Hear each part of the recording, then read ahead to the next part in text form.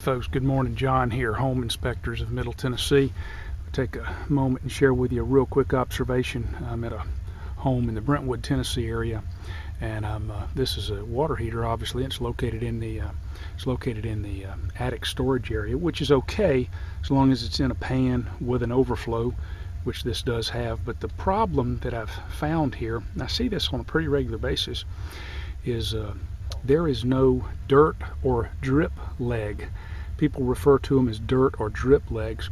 It's a 90-degree T that normally goes somewhere right in here, just drops down 2 or 3 inches, and what that allows is for particles of dirt and debris in the gas, in the actual natural gas, to fall into the dirt leg before it makes it to the mechanical, being the furnace or the water heater.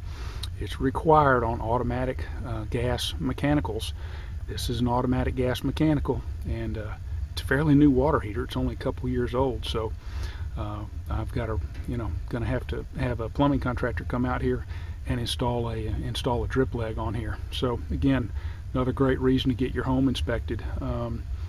Again, this is John, Home Inspectors of Middle Tennessee. We appreciate you watching our videos, and hope we have an opportunity to be of service to you in the future. Thank you much. Bye-bye.